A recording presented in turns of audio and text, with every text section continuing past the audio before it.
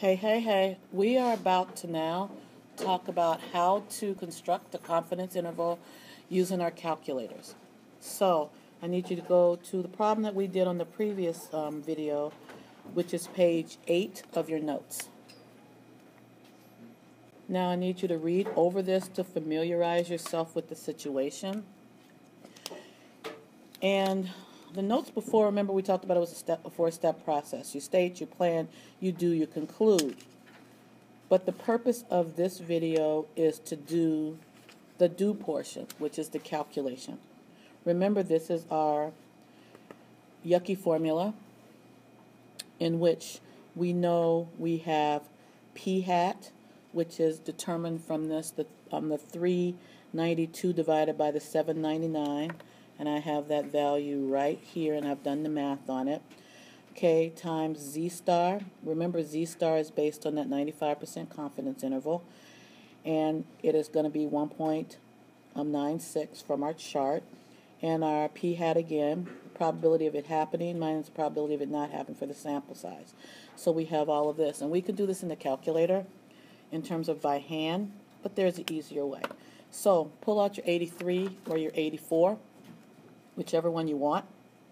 Okay, I'm going to be going back and forth with the calculator. So, okay, I want you to press stat. Let's follow these directions. Go over the test, and then go down to letter A, or press letter A. Then you press enter. And you'll notice that it is the same thing on this other calculator on my 83.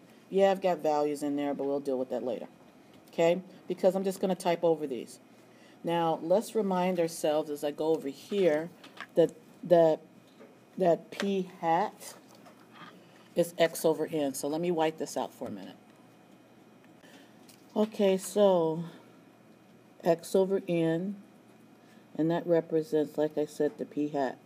Remember, P hat represents the probability of the sample size. And we're going to put these values in exactly as we see. So we're going to be typing in 392, enter, then 799, enter. We're going to type in our confidence interval, which happens to be 95%, and then we're just going to press enter. So there was a pause, so I'm not exactly sure where I was. The bell rang, and yeah.